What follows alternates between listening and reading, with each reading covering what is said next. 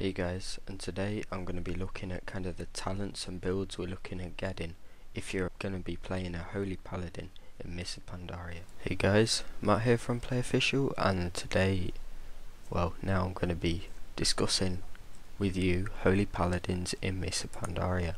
So I'm going to open up with our talents. Now obviously I'm going to go for Holy Spec, and straight off looking at our build we're going to get Holy Shock, Word of Glory, Beacon and Holy Radiance. So let's have a look at the sort of talents we can get, shall we?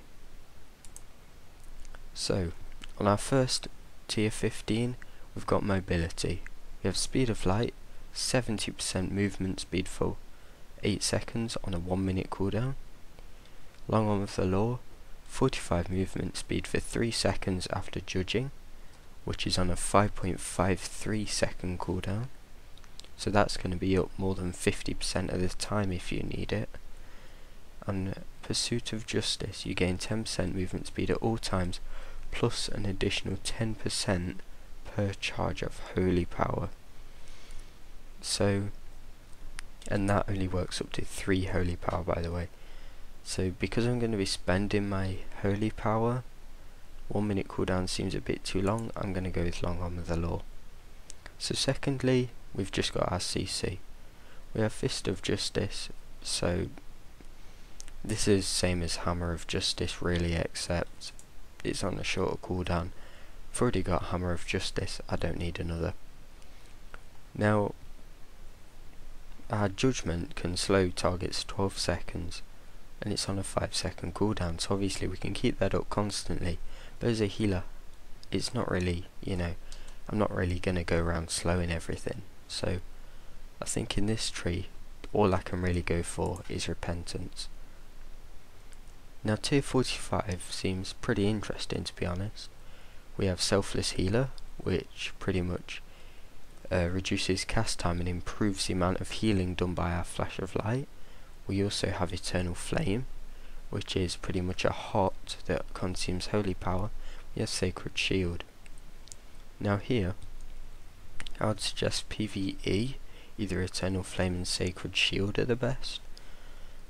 So, to be honest, Sacred Shield lasts 30 seconds, increases the crit chance of our Word of Glory on the target by 30%. It also absorbs 9.1k damage when the target takes damage, but no more than every 6 seconds. So that's alright, 9k absorb every 6 seconds. I think I'm going to go for my Sacred Shield.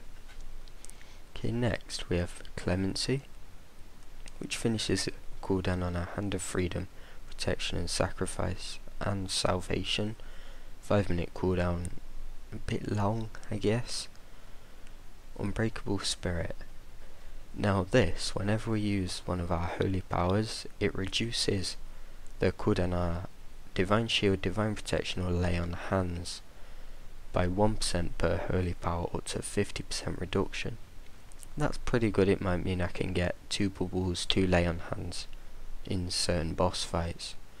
Hand of Purity reduces, dots on us. I'm not bothered about that. I'll go for Unbreakable Spirit.